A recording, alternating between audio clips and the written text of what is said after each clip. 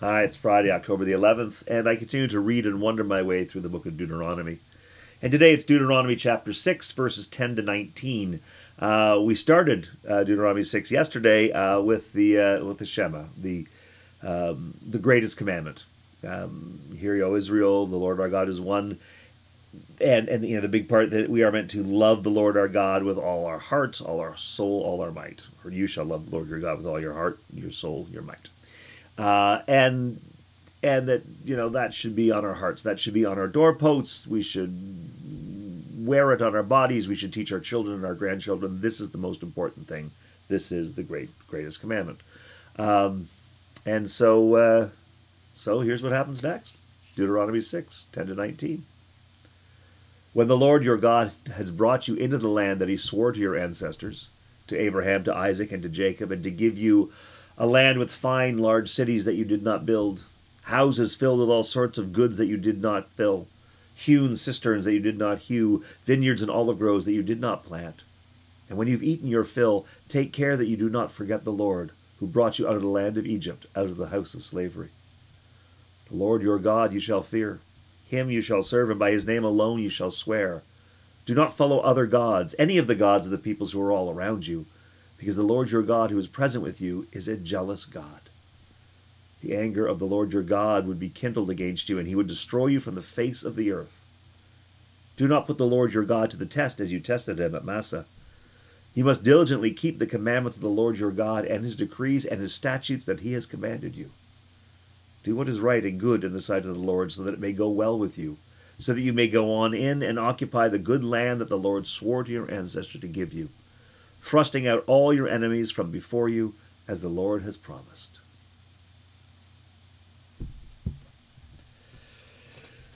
Oh my. So many things popping into my head here. First thing I have to say up front, I don't like this. I don't like it. And that's a bias, obviously. So why don't I like it? Just, I don't like it. Well, the covenant with Abraham, and the covenant that carries on through the generations from God, is that your descendants will be, as many as the stars in the sky, sands on the ground, all that stuff, and that you will have a land. The promise was never, and I'll give you someone else's land with all the work already done. And maybe, well, it's like, what, what, do you think the land was empty? I guess yes. As a kid, I did, but I'll say also naively, I went to school, believing that as Western Europe expanded through the world, that they were expanding into empty territory too. That's kind of what I was taught. That's the stories that I heard. So of course, when they came to North America, it was like there was nobody here. But of course, I know more than that now. Of course, there were people here. And the doctrine of discovery just sort of meant that, well, but you can take it and claim it as yours because divinely so. If you could, go on a side rant here. Very briefly, the doctrine of discovery was an agreement that a European agreement that should you find a country where there are no Christians, you could claim it as yours, and then the people who were there, you could either make them Christian or you could kill them. And that was an agreement. And so Spain and France, and England, and Belgium, but Portugal all expanded doing that basic thing. And it's what has put settlers at such odds, of course, with indigenous folk. And I'm not just talking about in Canada. I'm talking about Australia. I'm talking about Africa. I'm talking about anywhere. People who were already there were treated as lesser than the ones who came. And as a kid, I thought, well, that was great. I mean, I heard all the great stories about, all these great colonialists and settlers, and how they tamed the new world and all that stuff, and it seemed great. So I guess I'm not surprised that whenever I hear the covenant with Abraham, they go, well, I assume it's an empty land, that nobody's there. But here's the reality of it: there are people there, and at this moment we're celebrating that. Right? I mean, this is very peculiar to me. The Lord your God has brought you into the land that he swore to your ancestors, to Abraham, to Isaac, and Jacob, to give you a land with fine, large cities that you did not build. That wasn't part of the original covenant. I didn't hear that. Just you'd have land. Cities you don't build, houses filled with all sorts of goods you did not fill, hewn cisterns you did not hew, vineyards and olive groves that you did not plant. And when you've eaten your fill, when you've taken all this stuff that you didn't work for, but you're loving it and enjoying it, make sure that you don't forget God, who brought you to Egypt, the house of slavery. When you have taken that which is not yours, and you're enjoying it a lot, don't forget God. That feels odd to me. I mean, that's the rationale where I break into your house, I steal all your stuff, and then I thank God that I was able to steal all of your stuff, and now I'm enjoying it. That doesn't work for me. I'm flashing back to the parable of the unjust steward. You remember that Jesus tells the parable of the master who goes away for a long time, and he's got 3 stewards, and he gives each of them money. Basically, right? 1 talent, 3 talent, 5 talent, or whatever it was. 1, 2, 5. Anyway, they invest them. They do really well, except for the one who got the 1 talent. He just buried it in the ground. When the master returned, he gave it to him and said, "There you go." And the master was furious. And the response from the steward was, "I know you're a man who reaps where you do not sow." And the master says, "Oh, you know that, do you? You know that I'm the kind of person who reaps where they did not sow." Which to me, the parable says that that's a bad thing. You shouldn't reap where you do not sow. That's the parable that Jesus told me. And the bad guy does exactly what we're celebrating here. We are literally reaping where we did not sow. We're living in houses we did not build because we killed everybody.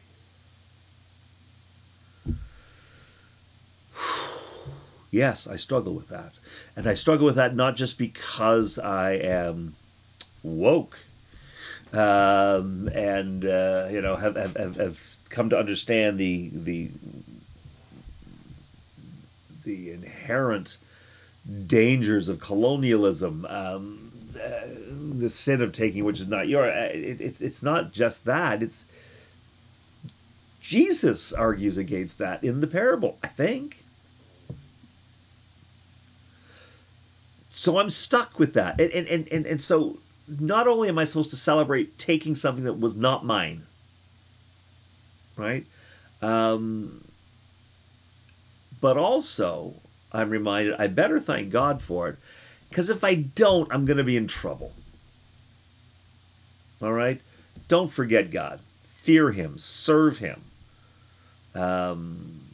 That's what matters. Do not even think about other gods, because the anger of the Lord your God would be kindled against you, and he would destroy you from the face of the earth. Now, I was just invited yesterday, earlier in this chapter, to love the Lord God with all of my heart, with all of my soul, with all of my might. I'm invited into this loving relationship. I talked about that, how there's a very personal relationship in this. And now I'm being told that this person I love is telling me that I better keep loving them or they'll kill me. Now, if that happened in the world I live in between people, I would say that's a coercive, abusive relationship. I would say that the one uttering death threats is not a responsible, loving partner. And I would encourage the one who is being threatened to break the relationship. Wouldn't you? So again, Is that my modern mind?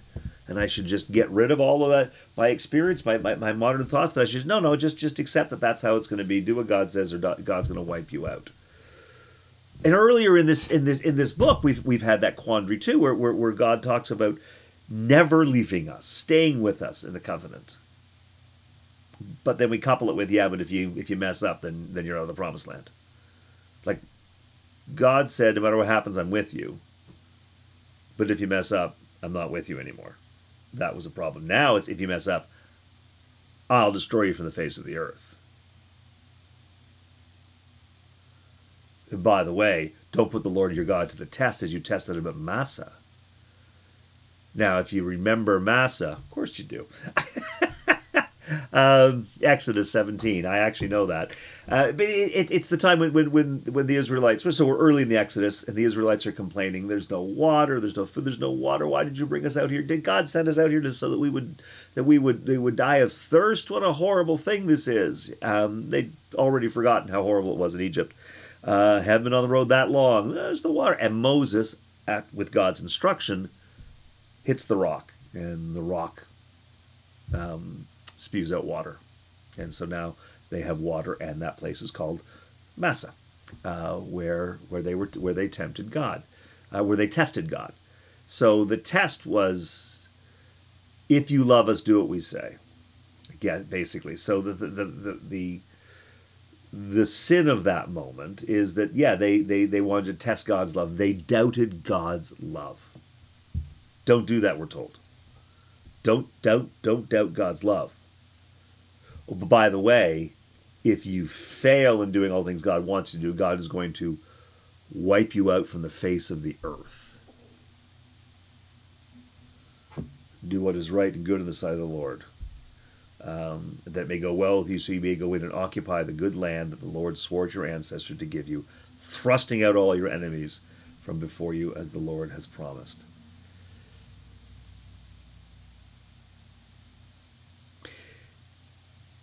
I can see the context for these words, and the problem is my context is different, and so I'm tempted to say these words have no value to me. So what I believe the context of these words being spoken is, and I've been upfront about this a number of times. I don't think these are Moses' words. I think this is somebody taking Moses' voice. I think this is a book that was written later and added to the books of Moses. This is the one that we found as we were reestablishing Israel after exile, occupation. So out of the rubble, we're rebuilding. And what's happened, of course, is that our children and our children's children are not dedicated to the faith. They have picked up the other faiths, the other gods. Right? When you think about it, it says here, do not follow other gods, any of the gods, the peoples who are all around you. Well, this is the end of the Exodus. There aren't peoples all around them. They're not settled in picking up influences from other people. No, they are a fairly tight tribe. Right? But this does speak to those who are now open to other people, and in fact have been in exile. Our children have been living there with those people. Or we have been occupied, and therefore, there's been another culture that influences us. And so, yeah, our kids are picking up a little ball worship here, a little this and that. No. So this is really trying to just get it right. These are words of anger, hurt, and frustration. Screaming at the children and going like, it doesn't seem that big a deal. What the heck? I just rubbed the ball statue. Before I go out for a party, just so I'll have a good time. What's the problem with that? They're going, no, because God will destroy you.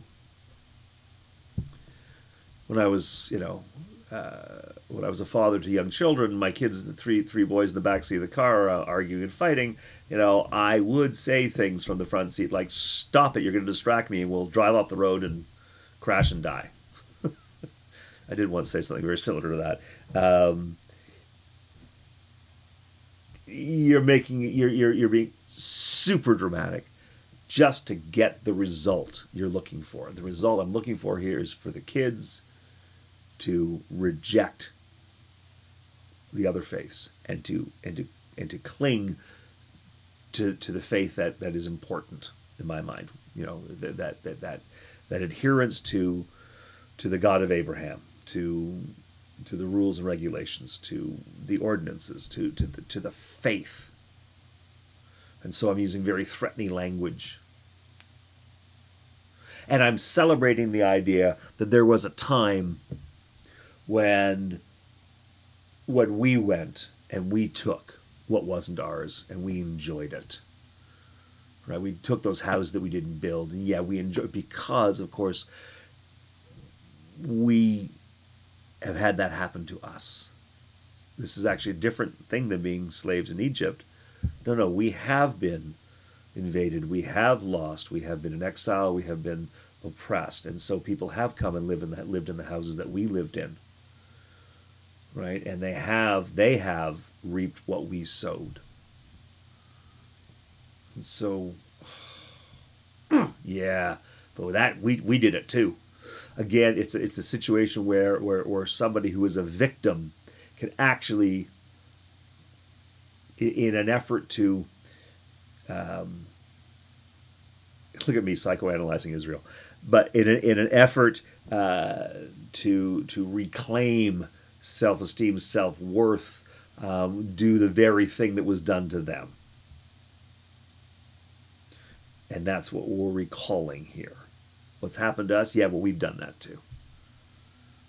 Swings and roundabouts, it happens. We're not lesser just because they conquered us. We've conquered people too. We're not lesser because they took our homes.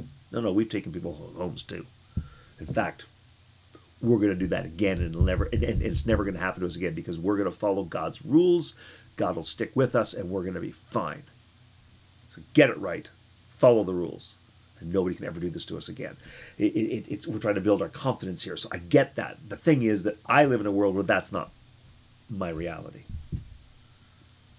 I have not been in exile. I have not been oppressed in such a way. So it's hard for me to lean into that. And it's very easy for me to let go of that God that's being described here.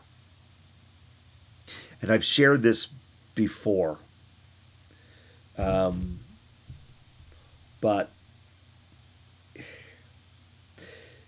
when you're hurt, you believe that if somebody loves you, they'll go and hurt the person who hurt you. They will get vengeance for you. Okay, I have shared of a time of my life where bad things happened to me, and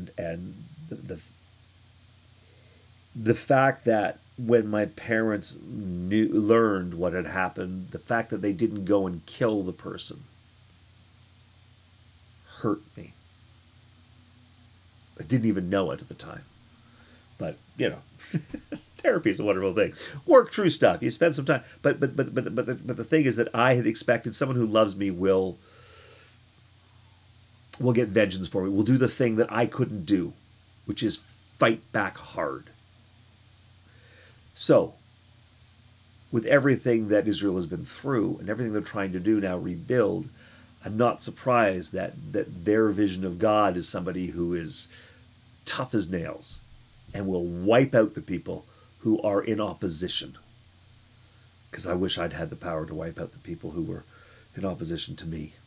And I didn't, but God, and God loves me, so God will do that.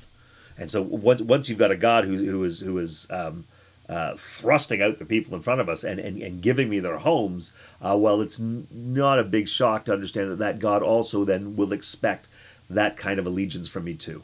Like, you better be in step, or I'll wipe you out off the face of the earth.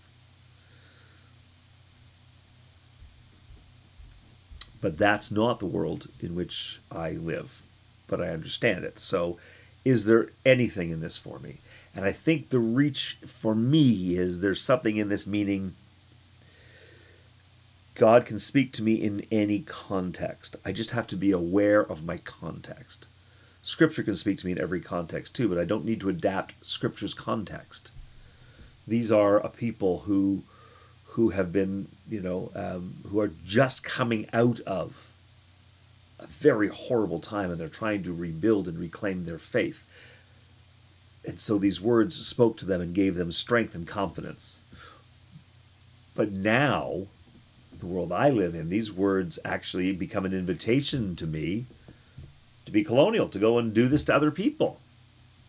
And that's not. So I think that's not the point. I think it's important to understand the context and understand how our context is different. At least my context is different than this one. Yeah. I don't like it. But that's why I don't like it. I think it's the context. But also because I don't think Jesus likes it either. I don't think Jesus likes it either. And, you know, as I mentioned, the parable of the unjust steward. Yeah. You know, I'm gonna leave it there and leave it with you to wonder about. Take all weekend if you'd like. I know I will. And we'll see what kind of light comes on Monday. For now, let me offer a prayer. Loving God, thank you. Thank you for stories that confound and yet can also inform. Thank you for the opportunity to wonder, to hear your voice and be guided so that we might hear your voice in this time and place and not be stuck in history, old battles, old experiences that are not relevant. We might hear your word that is always relevant. We pray in the name of your Son, Jesus Christ, through the Holy Spirit. Amen.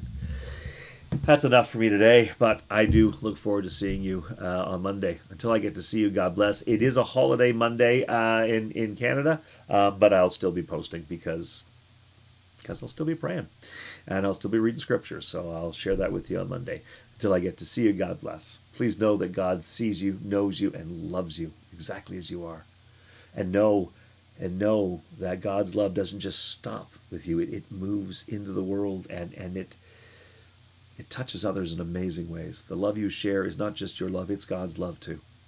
Because that's what it is to be a blessing. It is to receive, but also to share God's love. To be seen by God, but also that others might see God in you.